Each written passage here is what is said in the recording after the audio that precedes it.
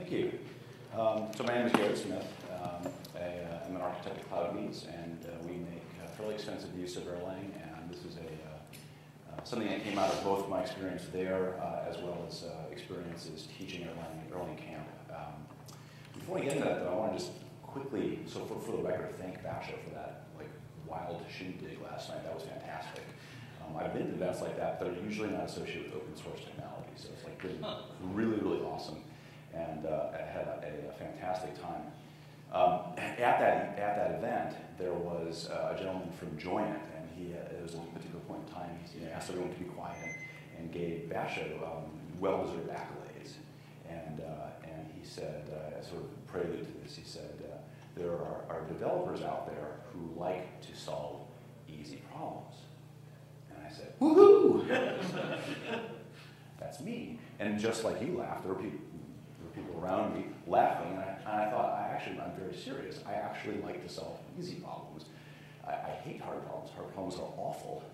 Easy problems are good. So he went on to further elaborate the developers who really have the vision for solving hard problems, like Basho. Those are the special developers, and I felt a little bad because I absolutely don't like hard problems, and I'm not a special developer. So one of those other developers out there. So felt a little bit bad, but it was an open bar, and that kind of helped things. So the evening proceeded, and I think things closed up around 11:30, and I felt a little too early. So of course we went out to the bar and continued that. And all along, I'm thinking in the back of my head, I actually have a really big problem to solve. And the background of that problem is my hotel room. My hotel. So when I booked for this event, I decided to use Hotwire. Hotwire is this sort of, gamble a little bit. You pick a region and you pick sort of a rating, and you get the hotel that they pick for you, and you prepay for it. So it's kind of fun. I like it. I've used it before. And so I picked the region, and I got a hotel that was 3 blocks from the venue. This is awesome. Worked out perfectly. So I got a really nice room, good price, 3 blocks from the venue is fantastic. So I get here on Wednesday, and I'm walking from the bar with my suitcase, and here is a 3-block stretch. So in the middle of an urban center, they put a mountain. And on the side of the mountain, they put my 3 blocks. So I'm going up this hill, and I fully appreciate how damn steep this hill is. And as you're drinking, I'm thinking to myself, this is really going to be a very hard problem for me. Of course, one of the milestones of drinking too much is you are challenged with walking. There's a technique that I use when I get to that point, and it's very physical. It's a very basic form of walking. You just lean forward, and your instinct will catch you as you walk. It's called stumble walking, and I've used it effectively. You can walk miles stumble walking, but you can't do that going up a hill. I knew that last night, and I thought, this is going to be a hard problem. So I get to this stretch, and I'm just like, you know what? I like easy solutions, easy problems. I'm just going to get a cab, and he's going to drive me to the top of this hill, and that's going to be it. But then the gentleman from Joint, his words rolled in my head, and you know what? I'm an Erlang developer. I'm one of those guys who likes hard problems. I'm going to solve this problem. So I looked up the hill, and I said, this is an insurmountable problem. This problem is too hard for me. I simply am not going to walk up this hill. It's impossible. Too abstract. I need an elevator or something. So let's try to make this easier. I'm going to break this into 3 segments, 3 blocks. Each one is progressively steeper. True, it's horrifying. I'm just going to take this problem, break it into 3. I'm not going to worry about the 3rd one. That's the steepest one. It's the most horrifying one. I'm just going to take the first one in front of me, which is somewhat reasonable. But still, though, it's still a bit of an abstraction for me to get here to the end of that block in my current state. Too much of a problem. So I took that problem and reduced it to a more fundamental one, which was, look, I'm just going to start to walk. I'm just going to focus on walking. You may think I'm kidding. This is literally what I was thinking last night. This is how I get up to the hill to sleep and not collapse in the gutter. It's important. So I started to step, and I said, I'm going to have to be really conservative. I'm not going to go fast. I'm going to go really slow. I'm going to conserve my energy because I need to. This is my process. This is my simple line of sight problem solving. And I got to the next stage, and that big problem became slightly less painful. did the same thing. I got up, and this is a slightly steeper stretch, so I'm starting to, like, my cardiac issues are starting to happen.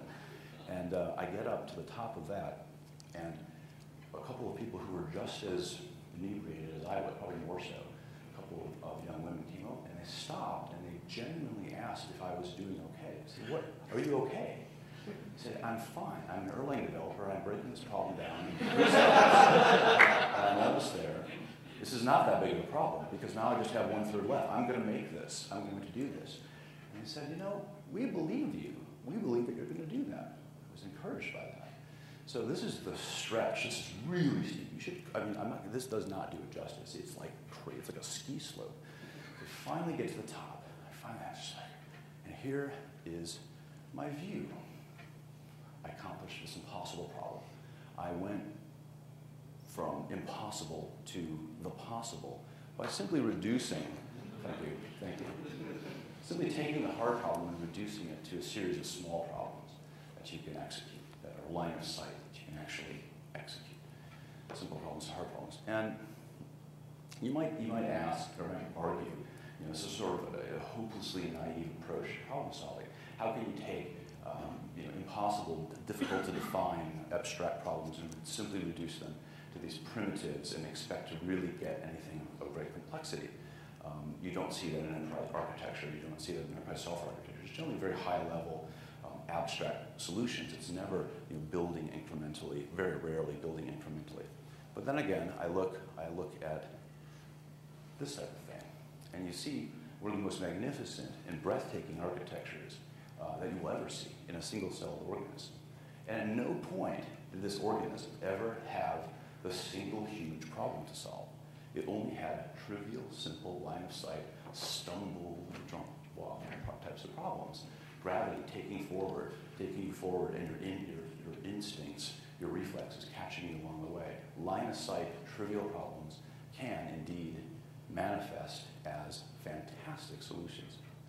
So that brings me to why I heart Erlang so very much.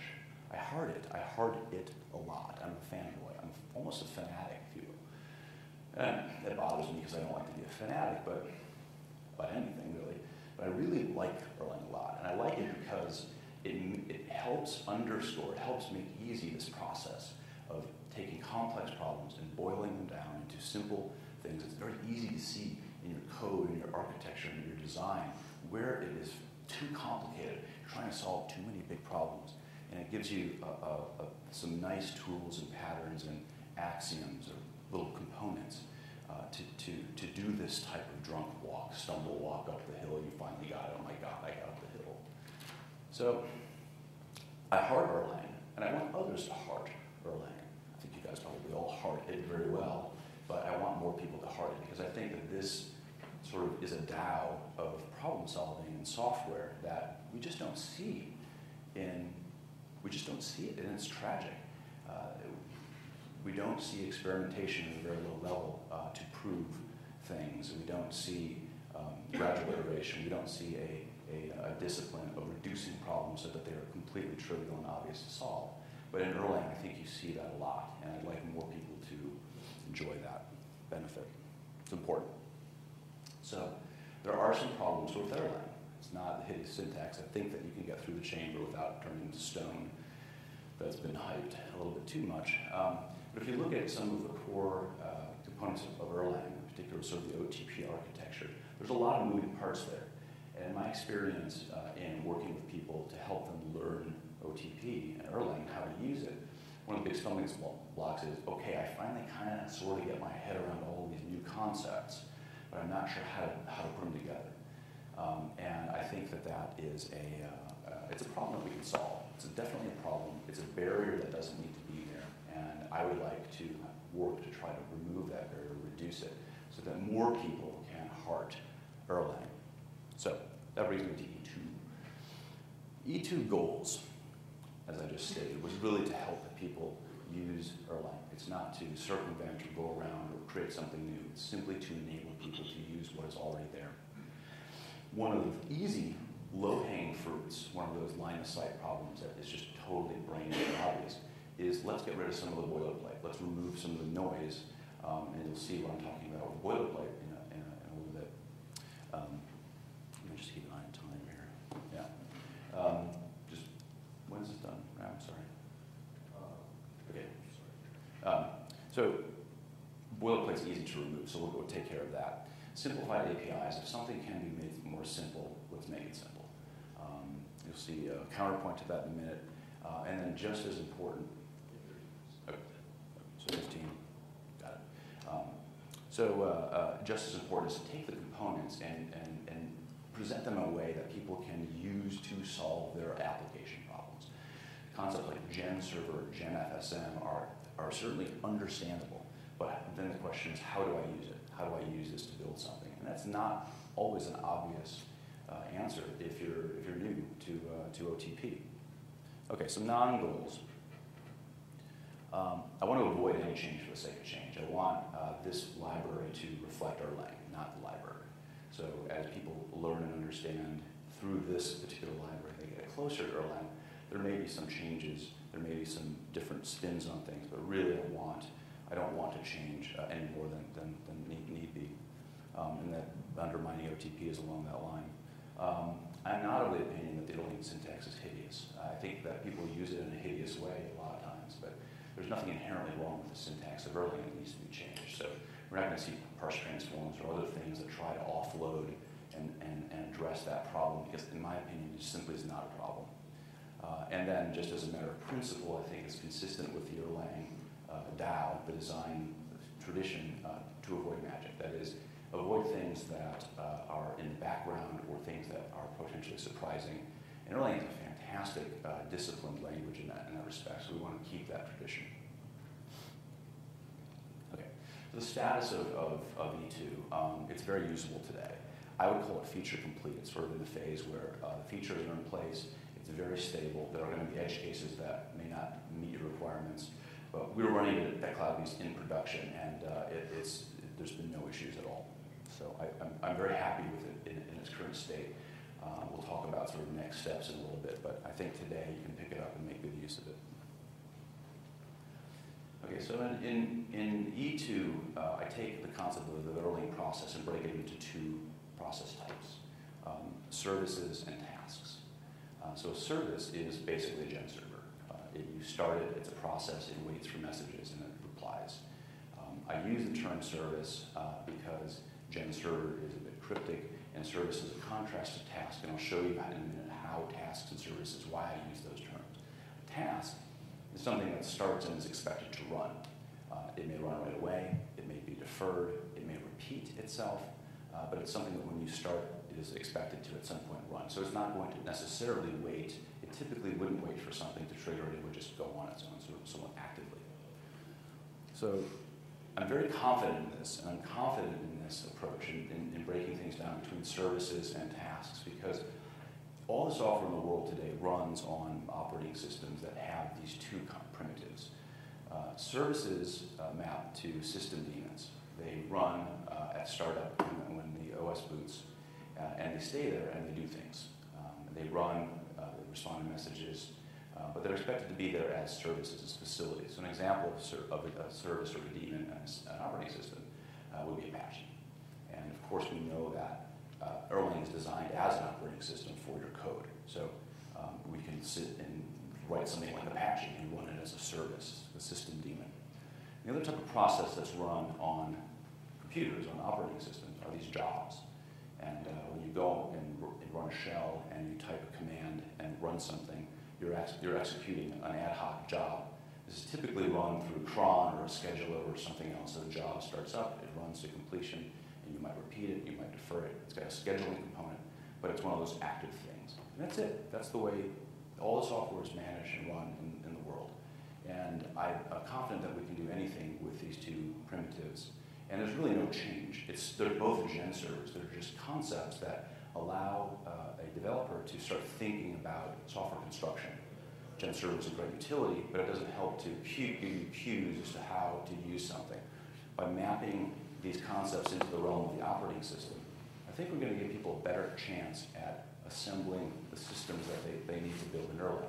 Developing applications in Erlang is a matter of developing systems. It's the same process as going to operating systems servers and installing Apache, MySQL, configuring them, right? The init sequence that you use when you start Erlang mirrors the init sequence that occurs in an operating system. So I want that to come out. I think that is a hidden gem that needs to be talked about more. And using E2, people will be automatically put into this realm of services and tasks. Okay. Take a little sip here. So let's take a look at some code comparisons. Here's a gen server. This is the boilerplate that comes from, this is a template that comes from the Emacs, well, whatever I have, the Emacs mode, early mode Emacs. I've simplified it a little bit, but you can see here, if you were a new user and just looking at this for the first time, you might have a lot of questions. You have to start to explain what this is, the different handles. These are message handling, terminate, code change, etc. There's a lot to sort of get people's head around before they even start to code. The corollary sort of minimal skeleton requirement of a service, which is the analog to a gen server generically, is this. Most of the boilerplate is really not boilerplate. Most of sort of the distracting noise is kind of up in the exports and I've left the barrier on the behavior declaration out. There's a couple exports that could be combined into one, etc. But if you look at the code is very straightforward, I think. You start it, and then you handle the message. So in E2, the three functions, handle info, handle cast, and handle call, are consolidated into one function called handle message. And it's actually not that, it works out quite well. It's analogous to the message loop that you would program when you first start to learn Erlang. It's one place to go put your handlers, so you're not breaking them up based on the way that the message was sent. Right? It should be a handling logic independent of how the message was delivered. So that's a very simple, I think, way to say you have to handle messages. You start it, it's a process that's running, processes receive messages, you handle the message. That's a service. And in fact, that mirrors any service that you would ever see. It's something that starts up, it runs, and it handles the message. Services, by definition, are software that runs behind some protocol, right? And that protocol provides an intermediary stage, and you basically respond to calls from the outside world. So now we're seeing sort of very, very trivially architecture reflected in Erlang. So let me point out, this is a gen server. This is running pure gen server code. This is just a layer on top of gen server. You have additional function overheads to map the inbound gen server to this layer. That's one function call. So you get a much cleaner, I think, abstraction to work with at minimal performance cost. And in particular for new developers, I think this is valuable. Performance is not their main concern, especially the overhead of making a single function call. Okay, so that's the service. Here's a service with a init. The idea here is that we take a very basic skeleton and we can incrementally add to it. We don't have to get everything at once. So if you don't need an initialization sequence, and that is to say you don't need to perform some init within the context of your process, of the server process, you can just pass the state right here. So that comes up. There's not a lot of cases. There are cases where you're just passing, it might be a port value, it might be something else, and you just want to pass it through. There's no reason to have an init. But of course, we want to perform any non-trivial init functionality in an init callback because that's executed in the context of the process, and that's good. It protects the caller from any crashes. So if he wants to. So we have here an init that you can incrementally add. So now it's starting to look a little bit more like a gen server. Okay, now we can also add terminate. If you're interested in handling terminate, you just add it. The trap exit is handled so that you get called. It's a common problem when you're trying to figure out how to get that thing to get called.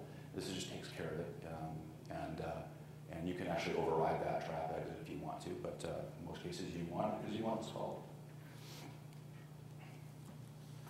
Okay, so that was a service. I'm going to start to shift over to tasks. There's a very common pattern in Erlang, which is or in anything really, you want to start something right away. A process that you want to start, it's like in thread, you have run, it runs right away. And when you're doing spawn, you have your loop. But in gen server, it starts and then you wait for messages. So if you want to run right away, you obviously can't do it in a init because that's going to block the caller, the start caller. You use this trick. Not many people know about it. You can send yourself a message up here in a init, but the more thorough, correct way is to return 0. Not very intuitive. So what that will do is it's going to cause GenServer to send a timeout before it handles, or before, it's not even a message dispatch, it's a direct call. But it's after the caller has returned. So it allows you to do your work as soon as you can. This is, of course, a horrible interface. It's a hack. It's just simply a hack. To try to explain this, I mean, I just explained it to you. Try to explain it to somebody who's just starting out with Erlang. And they're going to be like, this language is not very nice. I don't like this language. And I don't blame them. If they're just starting, right? That's the point. They might not have the tolerance to push through to get all the benefits, to recognize that this isn't that bad. But when you're starting out, it feels really bad. So here, E2 task. So you start it, and then you override a single function called handle task. There's no hackery. You don't even have to respond to a message in this case because there's no message to handle. You're just going to run. Of course, you can add handle message because you might need to interact with the world outside of your run state. You can repeat here. You can delay things. We'll show you some examples of that. But when you say, hey, if you have a task that you need to run, that means it needs to do something, start, and finish, just use a task. Super simple. So here's a variant of a task that repeats every 5 seconds. And again, very, in the spirit of kind of this incremental improvement, we start with no options here, and then we add them as we need to. So we're not asking the user to provide more than he or she needs to provide initially. So then we just say, when you start, I want to repeat every 5 seconds.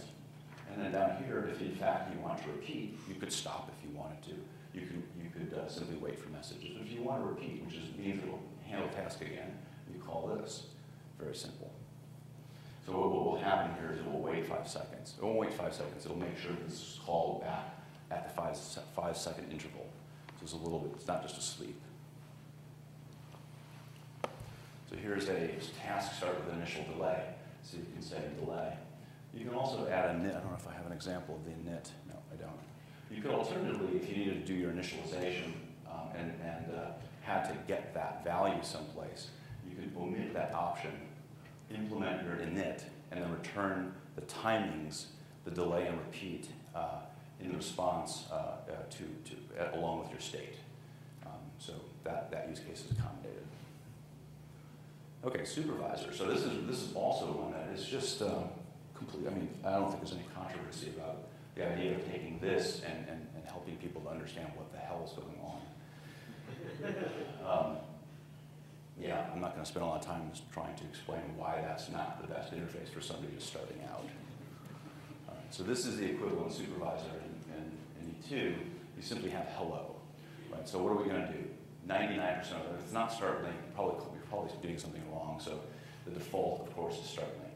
And the default argument list, of course, is an empty list. And there are some other decisions that are made, but those are defaults. They're sensible defaults. Those are all documented, and then you can override them. So if we want to override them with some options, let's say we want to make this temporary, by default it's permanent, typically what you want. You start something up, you want to make sure it's running until you explicitly, argue. You could argue against that, but so that's debatable. The defaults are debatable. So it happens to be permanent in this case. So if it wanted to be temporary, you specify a restart of temporary there as an option. Here we're saying we want 100 milliseconds for shutdown. The default for shutdown is brutal kill. Again, you can debate that. The argument that has been made to me, and I tend to buy it, is brutal kill is deterministic. 1,000 milliseconds is not. You can have bubbling up effects, etc. If you use these timings not wisely. So brutal kill is the safe, might not be the most pleasant, but it's the safest and probably the best defensible default. So therein lies another value, which is we can sort of figure out for new users what the best defaults are, and they don't need to worry about them until they actually need to worry about them. So we can collaborate and say, what's the best default? What's the most sensible one? So maybe the ones that are there now need to be changed, but whatever they are, they should be there so people don't have to worry about them up front. More examples of different arguments. Oh, so in this case here, we're saying I need to pass an argument. So the goal is not to take functionality away from GenServer. If you can do it in GenServer, you have to be able to do it in E2. If you can't, we'll change that. the goal is to make it as easy to start as possible, but then everything thereafter is also possible. So supervisor has some different options. So you get the idea. Now, here's another sort of hidden issue with Erlang, and that is the behavioral difference between a simple one-for-one and the other strategies. Simple one-for-one is a very, very different beast. And unfortunately, it's just reflected in this one little atom difference. You use a simple one-for-one when you want to basically fire and forget, when you want to auto-collect your children. So, children stops and it gets automatically removed. The other strategies don't have that characteristic. I felt that's too implicit. For me, when I discovered it, it was like a eureka moment. It shouldn't be a eureka moment. It should be something that's described up front. It's a very common pattern to start children and forget about them. That's one of the best patterns you can possibly have. If like your whole application could do that, that'd be perfect. It'd be awesome. You don't want to keep track of things if you don't have to. So a task supervisor is a simple one-for-one that is designed. It's a simple one-for-one that it works with tasks. So it's just somewhat syntactic, not syntactic sugar, but it's sort of API conveniences to use the correct supervisor for tasks. And it's this easy. So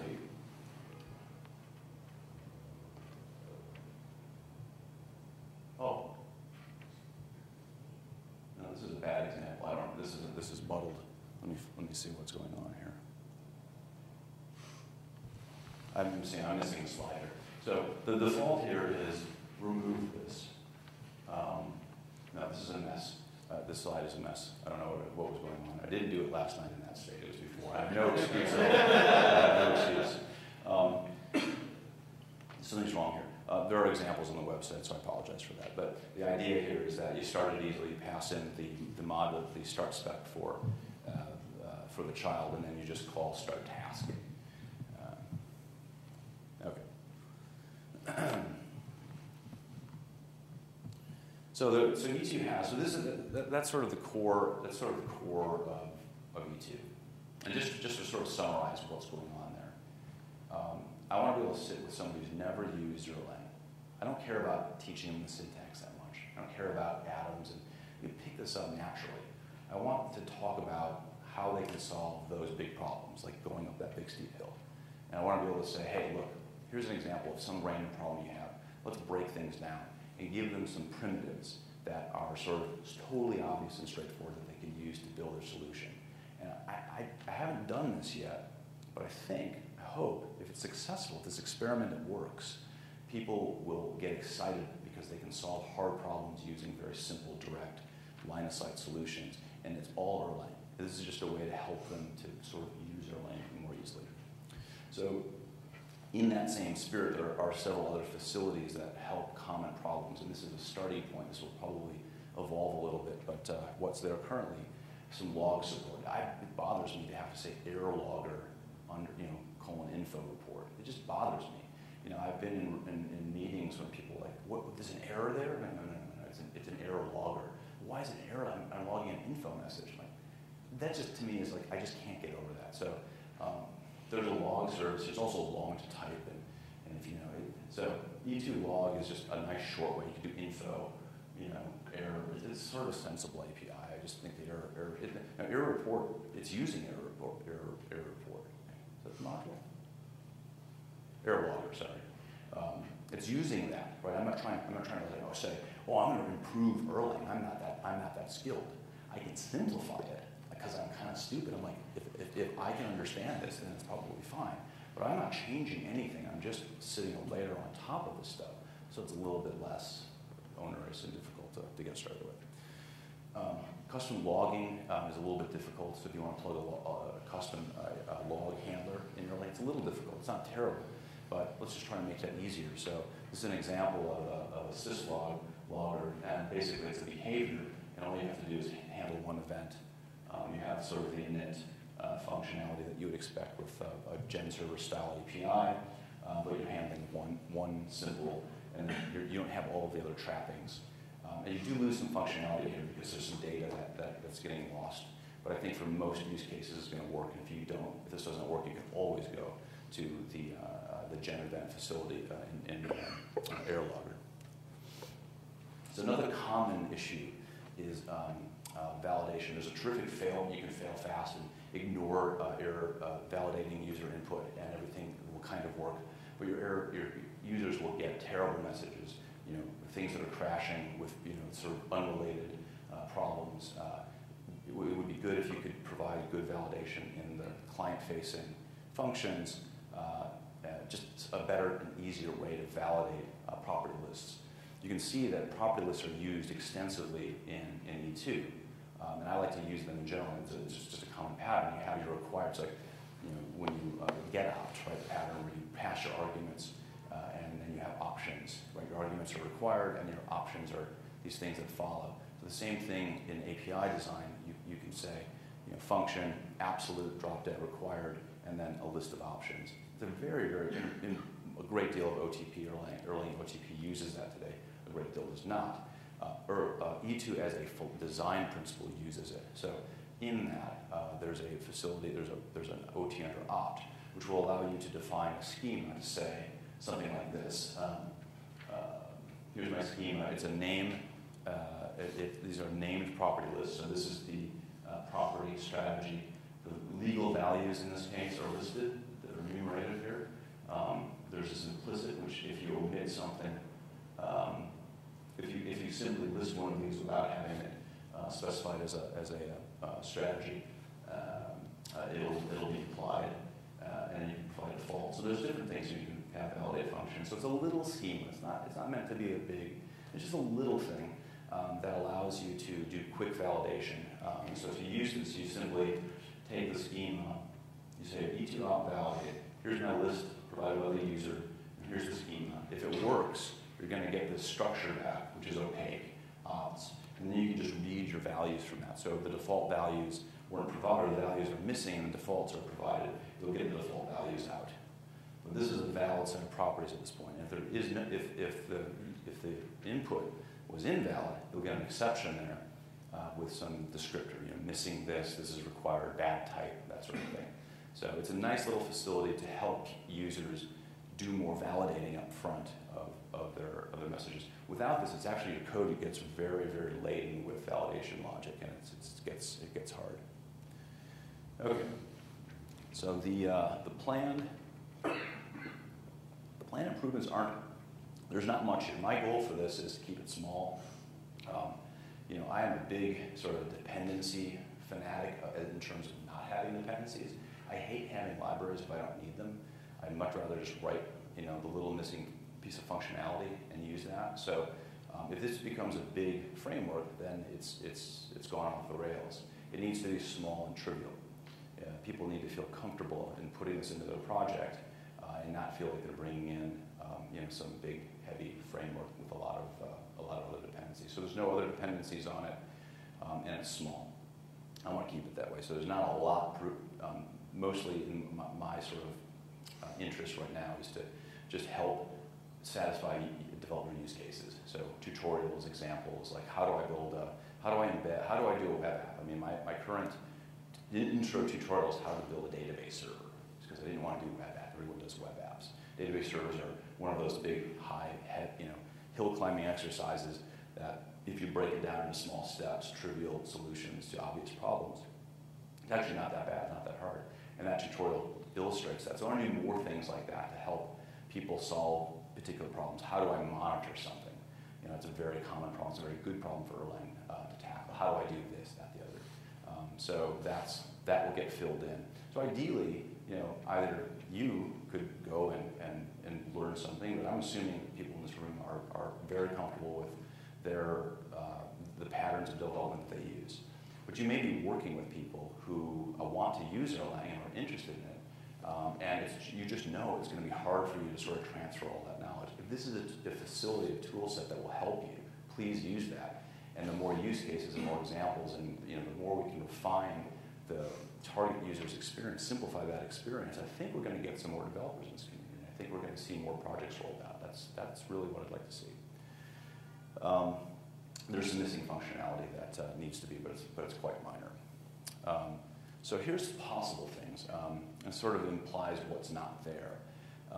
There's some Gen Server 2. There's like 4 of them out there. I don't know if you've ever bumped into one of the infamous Gen Server 2s. There are good reasons for these Gen Server 2s. I'm not exactly sure what they are, but I know that people use them. They're not irrational. There are different ways of pulling messages off the queue. There may be some options that we could throw into our list to say, hey, pull messages off this way. So it's always, E2 service, and there's some behavioral change. And then maybe under the covers, there's a Gen Server 2 or some other, Gen Server variant that's actually used. But if that's an important, something that people can feel is important, we'll get that in there. Global registrations are not in there. I don't use distributed Erlang, and that's a sort of a personal philosophy. And I understand that is not at all going to ultimately fly. So I'm pretty sure global registration is going to have to land in this at some point. Because I don't use it, I didn't want to just put it in and say, oh, it's in there. I'd like to work with somebody and make sure that it really, really works well. So if anyone's interested in collaborating and helping out on that front, I mean, the door's wide open. I also don't use JFSM. I know a lot of people do. It's a complete cornerstone of what they work on. So that's almost certainly going to land somehow. I'm not sure. I just don't use it. I don't feel comfortable solving that problem because I don't understand it. So again, if you have that need, just say, it'd be great if we could do this, and then work together to try to make a really drop-dead, simple approach for somebody.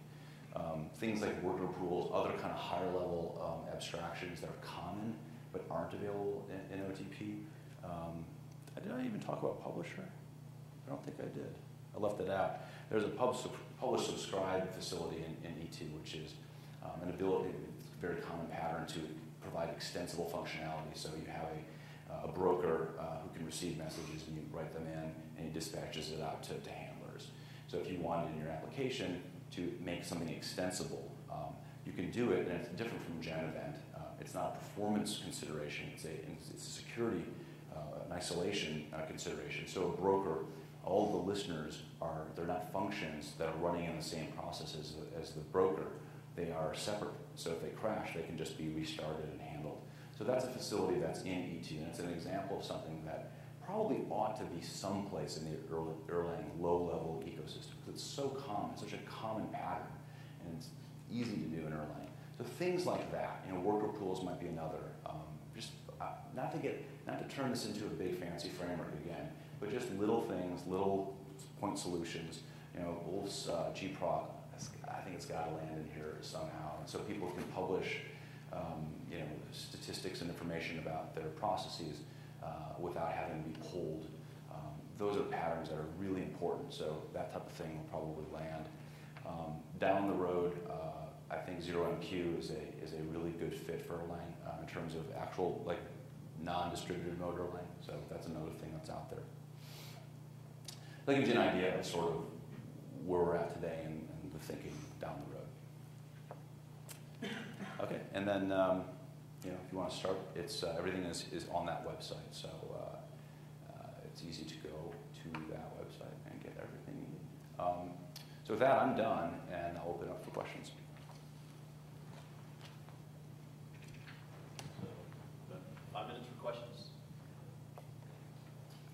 So how come you decided actually to use OTP at all? So why not just write the library directly on top of it? Yeah. So the question is, why did I use OTP at all? And the idea of I am so not qualified. So there's two things. Number one, I can't. I'm just not smart enough. I wouldn't be able to do it. Number two, this is extremely robust, tested functionality. It's like the heart and soul of so many production systems that have been working for so long. Why wouldn't you want to use it? These are features. The interface to these may be troublesome, but the underlying delivery, the ability to operate is completely proven. So I want to celebrate and use that and just make it easier. In some of the code examples, so for the Gen Server, I didn't see a behavior. So does the E2, does it define a behavior? Yeah. Because then the task did, so I was confused whether it was just an omission from the slide or whether that was a specific choice to not make it a behavior. So I'm not sure how your question translates to the microphone, so I'll repeat it. The question is, in some of the slides, I omitted a behavioral declaration. So the behavior is just a compiler warning, and I use it to also signal things. It helps to signal the intent and design of something. I did omit them from some of the slides, probably either from by mistake or to save space, but I think in the first example I omitted it, I'm not sure, it possibly to save space, but I probably just forgot. So there is a behavior Oh, for yeah. both the task and the All of, service. yeah, yeah, all of the E2 task, E2, oh, they're all behaviors. So they're just an extension of whatever, gen server really. So so in terms of what's a behavior, how do I use this? I mean, it's the same experience. You just have less to implement. You have less to deal with up front, and different interfaces for starting and configuring things. Do we have any other questions? All right, thanks. Thanks a lot.